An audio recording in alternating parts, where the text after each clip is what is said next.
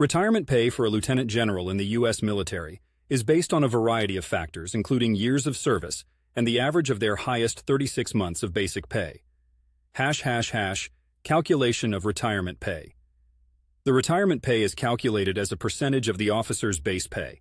For a lieutenant general who likely has over 30 years of service, the percentage is typically around 75%. Here's where it gets interesting. The pay is calculated using the High 36 method. This method averages the highest 36 months of basic pay obtained during their career. Current salary figures. As of 2023, a lieutenant general with over 30 years of service makes about $16,400 per month in base pay. Using the High 36 method, and assuming their last 36 months were at this rank and corresponding pay, the average monthly base pay would be around $16,400. Annual retirement pay. So, if the High 36 average is $16,400 and they receive 75% of that, their monthly retirement pay would be about $12,300.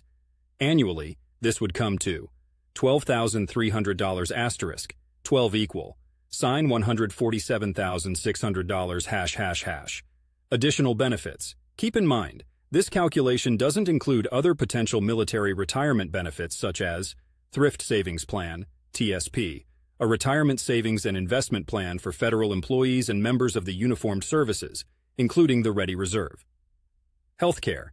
Many retired military personnel receive continued healthcare benefits under programs like TRICARE.